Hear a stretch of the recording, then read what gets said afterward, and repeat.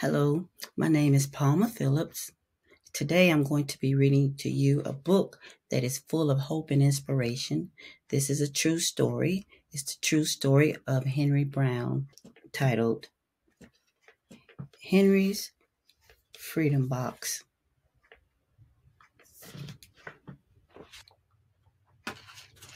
Henry Brown wasn't sure how old he was.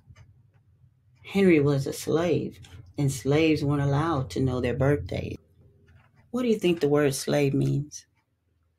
Well, it says a slave wasn't allowed to know their birthdays.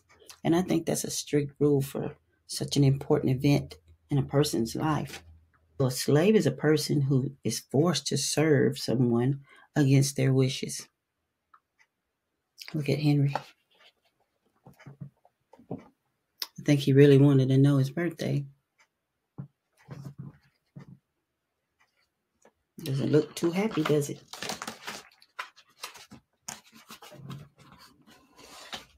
Henry and his brothers and sisters worked in the big house where the master lived.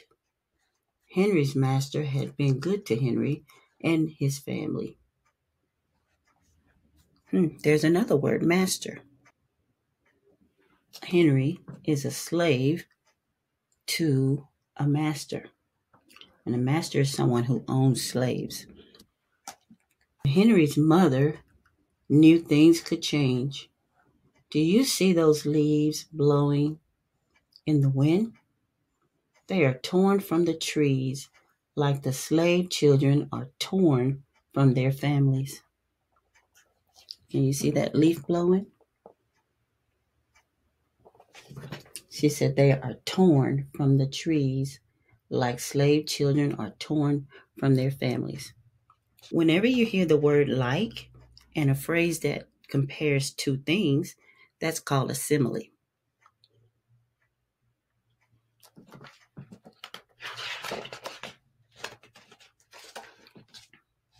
The master called for Henry and his mother. They climbed the wide staircase. The master lay in bed with only his head above the quilt. He was very ill. He beckoned them to come closer. So Henry and his mother came closer. The master's arms were under the covers, and he didn't speak. He couldn't move his arms.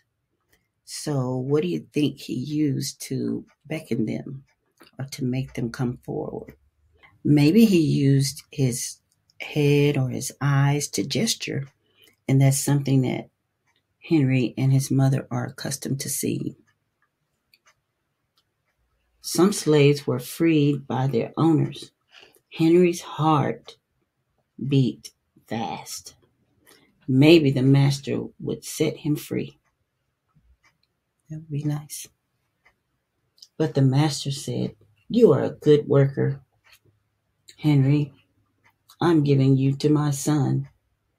You must obey him and never tell a lie." Henry nodded, but he didn't say thank you.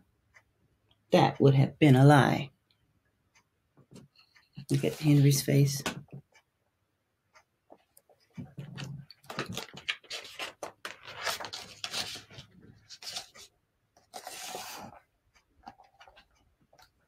Later that day, Henry watched a bird soar high above the trees.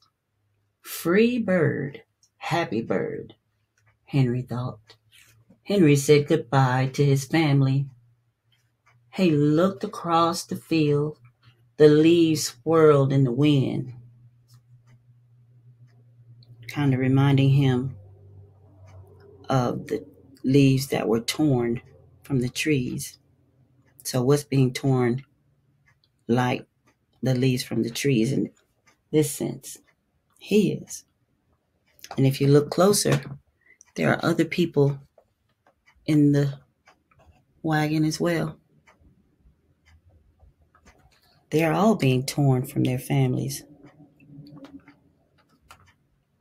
What a sad day.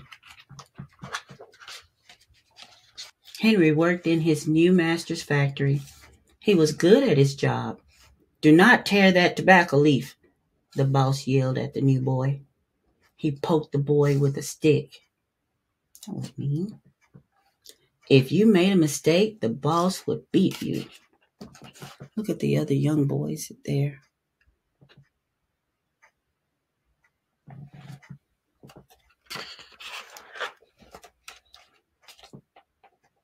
Henry was lonely. One day he met Nancy, who was shopping for her mistress. They walked and talked and agreed to meet again. Henry felt like singing, but slaves didn't dare sing in the streets. Instead, he hummed all the way home.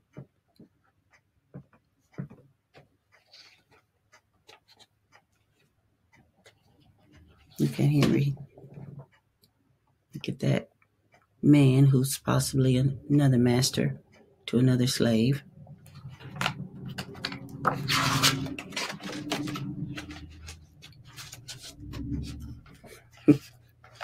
A good day. Months later, Henry asked Nancy to be his wife. When both their masters agreed, Henry and Nancy were married. Soon there was a little baby, then another and another. Henry knew they were very lucky. They lived together even though they had different masters. They seemed very happy. Look at all the babies they had. But Nancy was worried. Her master had lost a great deal of money. I'm afraid he will sell our children, she said. Henry sat still. He sat very still.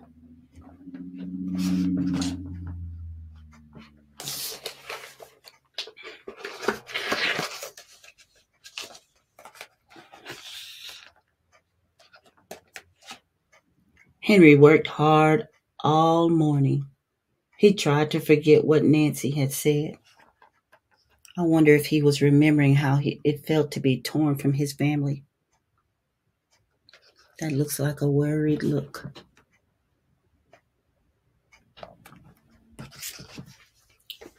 No doubt he was thinking about that. His friend James came into the factory. He whispered to Henry, "Your wife and children were just sold at the slave market." "No!" cried Henry. Henry couldn't move. He couldn't think. He couldn't work. "Twist that tobacco," the boss poked Henry. Henry twisted tobacco leaves. His heart twisted in his chest.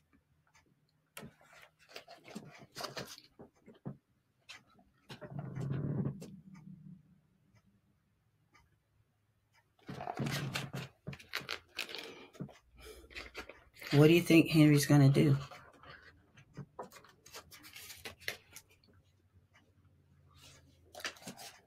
At lunchtime, Henry rushed to the center of town.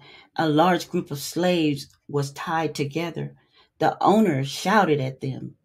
Henry looked for his family. "Father, father!" Henry watched his children disappear down the road. Where was Nancy? Henry saw her the same moment she saw him. I think that might be her. Not really sure. When he wiped away his tears, Nancy too was gone. What a sad, sad day.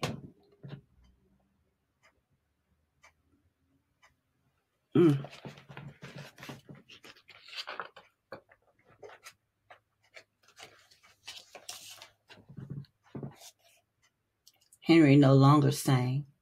He couldn't hum. He went to work, and at night he ate supper and went to bed. Look at him. He's so full of anguish. How would you feel if someone took your family? Henry tried to think of happy times, but all he could see were the carts carrying away everyone he loved.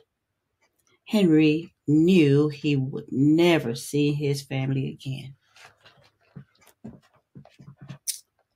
The text doesn't say if he ever saw his mother again either, and his family, his brothers and sisters.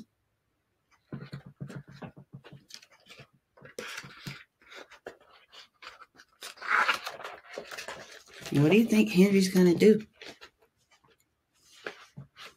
do? Many weeks passed. One morning, Henry heard singing. A little bird flew out of the tree into the open sky, and Henry thought about being free. But how? As soon as he lifted a crate, he knew the answer. He asked James and Dr. Smith to help him. Dr. Smith was a white man who thought slavery was wrong. They met early the next day at an empty warehouse.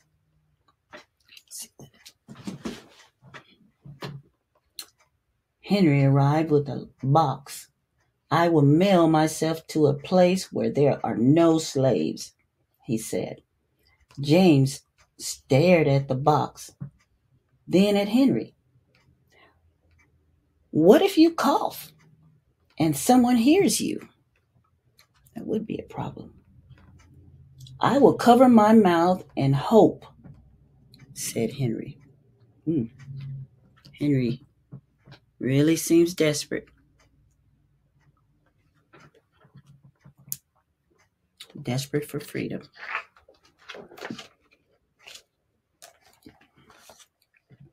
Dr. Smith wrote on the box, to William H. Johnson, Arch Street, Philadelphia, Pennsylvania. Do you notice there aren't any street numbers? It's just Arch Street right there. Henry would be delivered to friends in Philadelphia. Then he printed on this crate in big letters, this side up with care. Now in Philadelphia was a free state.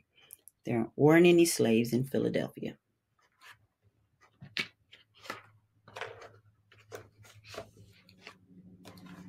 Henry needed an excuse to stay home, or the work boss would think he had run off. James pointed to Henry's sore finger, but Henry knew it wasn't bad enough. He opened a bottle of oil of vitriol, which is acid. No, cried James. Henry poured it on his hand. It burned his skin to the bone. Wow. Now the boss would have to let him stay home. Now that's called desperate. Dr. Smith bandaged Henry's hand. They arranged to meet the next morning at 4 o'clock, before anybody woke up.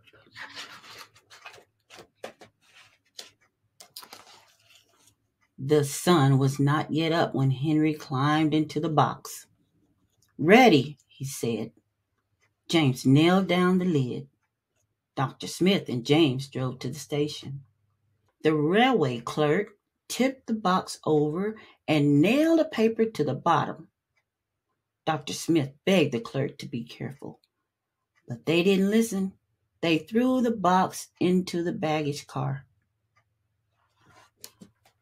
Can you see that? There's James driving the cart. There's Dr. Smith.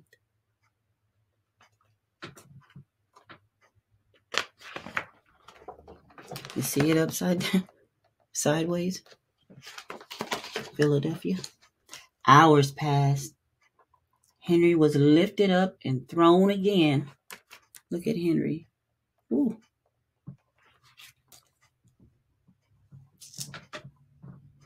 Upside down, he heard waves splashing. This must be the steamboat headed for Washington, D.C. The ship rode smoothly, but Henry was still upside down. Blood rushed to his head. His face got hot. His eyes ached, and he thought his head would burst. But he was afraid to move. Someone might hear him. That had to be miserable. Would you try to fix yourself? Make yourself sit upright? Would you take that chance?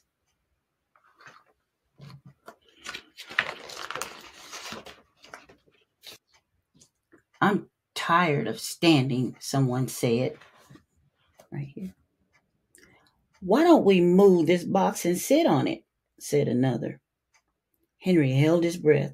Oh my goodness, someone was close. Could they be talking about his box? Henry was pushed. The box scraped the deck. Now he was on his right side.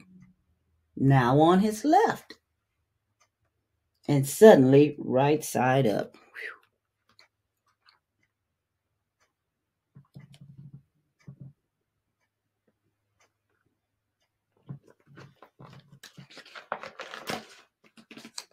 What do you think is in here? Said the first man. Mail, I guess, said another. I am mail, thought Henry, but not the kind they imagined. Henry was carried off the steamboat and placed in a railroad car, this time head up. He fell asleep to the rattling song of the train's wheels. Finally, some peace. If they only knew. I wonder what would happen if the box came open while they were flipping it.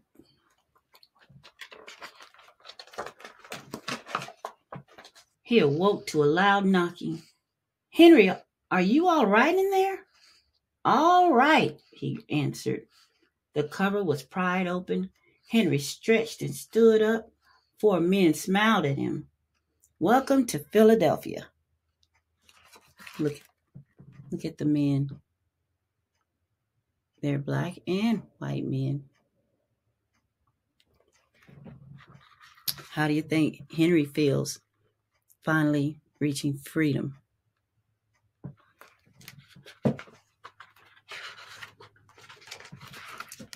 The end. You may be facing a situation similar to Henry's. Our world has changed quite a bit. You may have lost friends or family members who are no longer with us for some reason or another. But just as Henry hoped for a better future, so can we. Thank you.